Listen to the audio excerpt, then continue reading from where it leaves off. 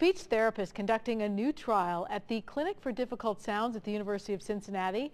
She is giving children back an incredible gift. It's the ability to know what the R sounds like and to be able to say it again correctly. We explain how all this works in our Medical Edge.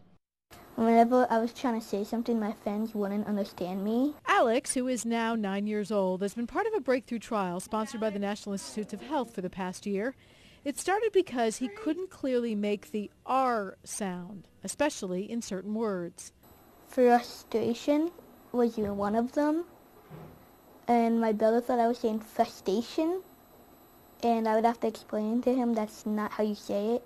But all that has changed thanks to therapy sessions using this ultrasound machine, which, when he makes the sound, gives him visual feedback for the proper R. Because the problem that you run into with kids who have had problems saying R for a long time is that they have forgotten what it sounds like when they said it right.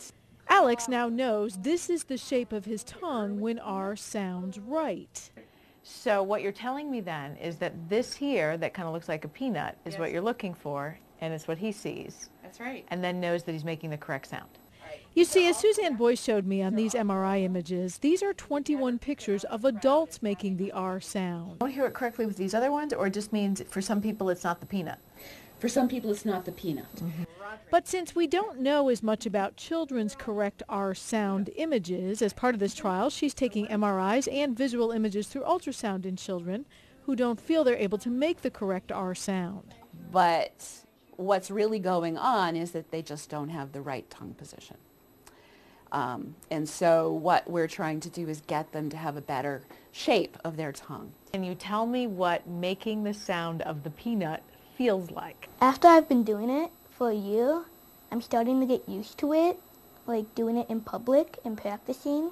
That practice has paid off quickly for Alex. I was amazed. I think it really is having that visual tool and that immediate feedback really made a big difference in how quickly he picked it up, and also that he could see when he was doing it wrong. Bottom line for Alex, when it comes to those friends who previously did not understand some of his words, And now they understand me much better.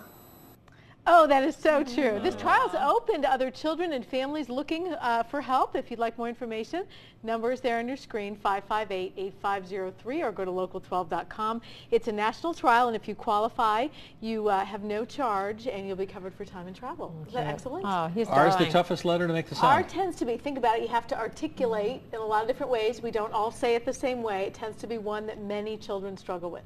Way to go, Alex. Yeah, I know. He's an impressive kid. And I mean, then to be able to say it on TV, no Yeah, pressure. exactly. Yeah, did a great job. Awesome.